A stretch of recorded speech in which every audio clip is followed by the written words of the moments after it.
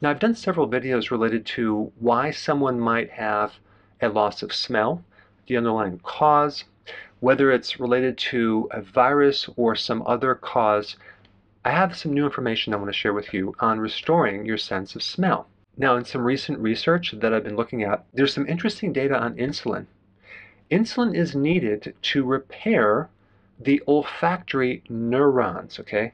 Now, what you need to know is the olfactory neurons have everything to do with your receptors for smell, which, if damaged, can majorly affect your ability to taste by like a factor of 80%. So if you can't smell, you're not going to be able to taste too well. And the interesting data about this, which I'll put a link down below, is this.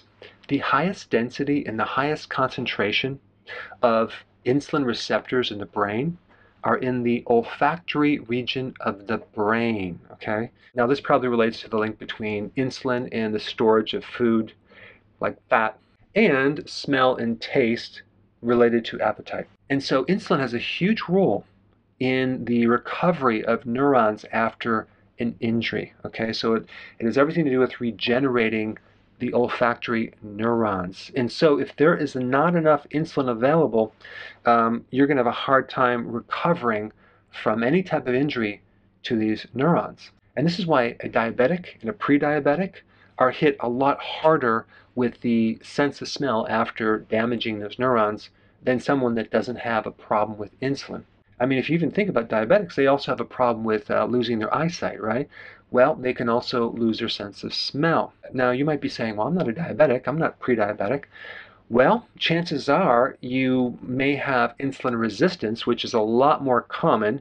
In fact, probably 70% of the population has insulin resistance, which means you may have an insulin deficiency on certain parts of your body, as well as an insulin excess.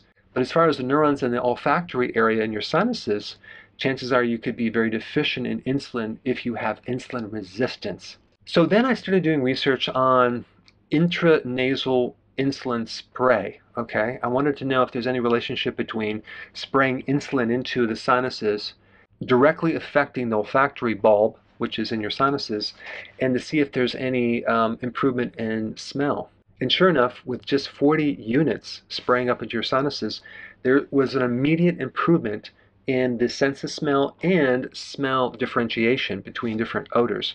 There's many different things you can do with a loss of smell. You can start taking zinc. There are certain types of essential oils that give off certain scents that you can retrain your olfactory neurons. But restoring insulin resistance, so you have enough insulin to help repair these neurons, I think is going to be probably the most important thing to do. Now, I've done a ton of videos on insulin resistance, as you may know already if you're on my channel. But if you haven't watched my videos, I think this is going to be very important for you to know. Or if you just want to improve your sense of smell. Number one, you have to go on a low-carb diet. Number two, intermittent fasting is a must, okay? At least fasting of 18 hours. And if you're new to my channel, I put a link down below of how to do this correctly. Apple cider vinegar before bed, like 2 tablespoons and some water, would be very, very beneficial to help with insulin resistance.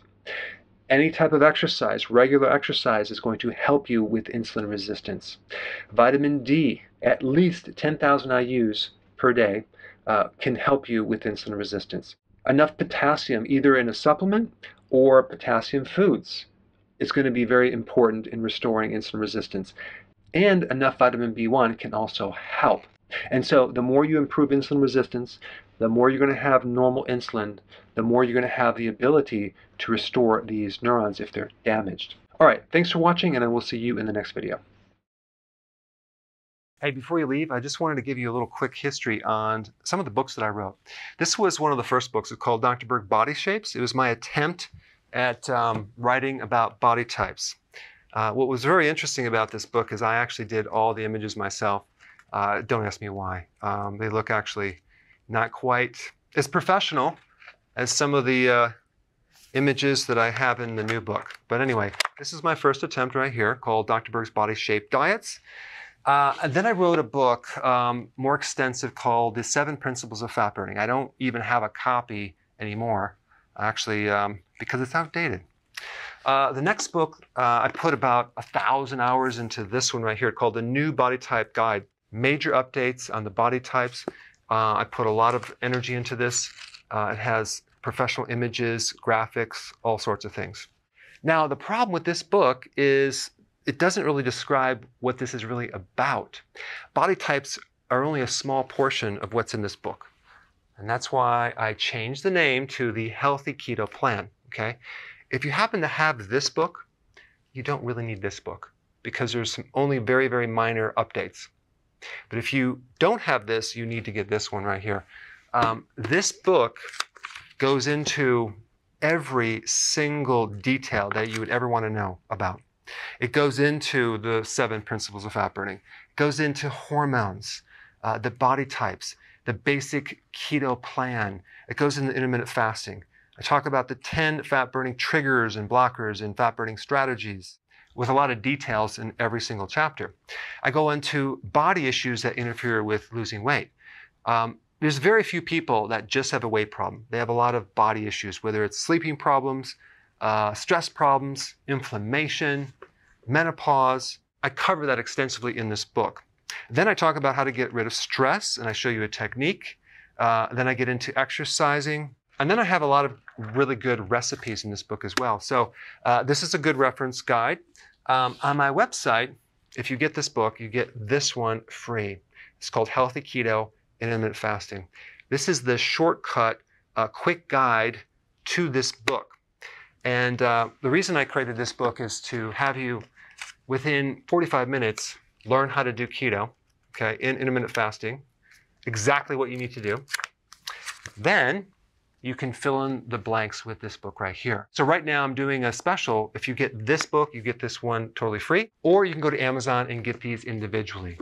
So I just want to clarify the difference between this book and this updated one right here. If you don't have this, you need to get this right here. That way you can get the exact correct information to do it healthily.